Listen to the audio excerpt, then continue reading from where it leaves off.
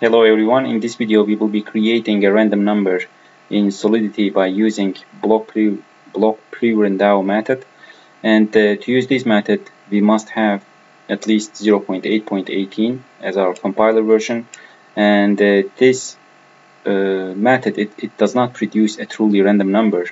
It produces a pseudo randomness, or let's say it approaches to produce a random number, but it's not a truly random number. If your contract is going to depend on a random number, for example, if your contract is a lottery contract, then you should still get your random number by using Oracle services like Chainlink or Dia or Band, I guess.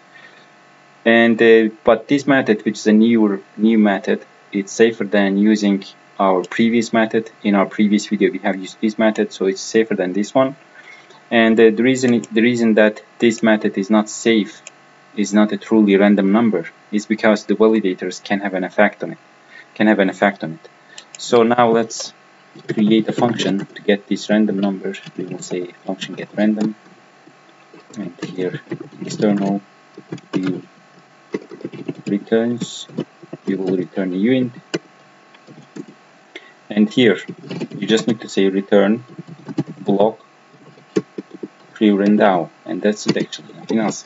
So if you will do it like that, and if you compile it, and later we can go to deploy area, and here you don't choose remix, choose injected provider, and here I am Goerline, and now let's deploy.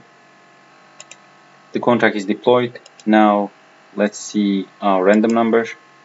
You see it produces this random number, and to work with this, because this is a huge number, you can divide this number. Here inside the code you can divide the number with 100, and this will make sure that you will get a number between 0 to 99 each time you call this function.